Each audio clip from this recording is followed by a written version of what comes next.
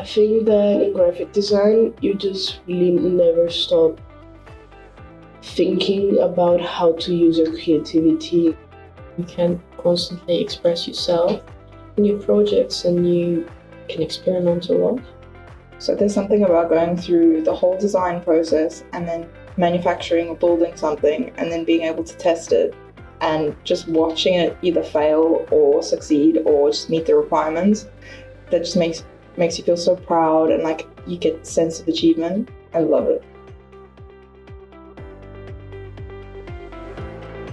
So it really helped with the transition into university life. It gave us an understanding of how to write assignments, How to do essays, and especially the creative part.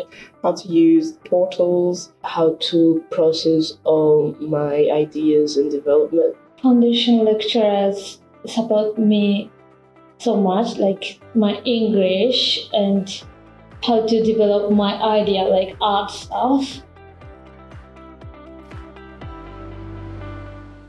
My advice would be go for it. just show them what you're capable of. You need to always be positive about the thing that you are learning.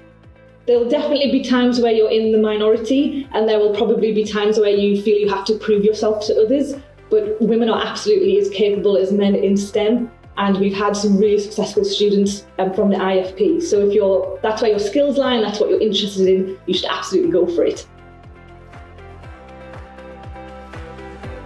I hope to achieve either chartered engineering status in either robotics or manufacturing.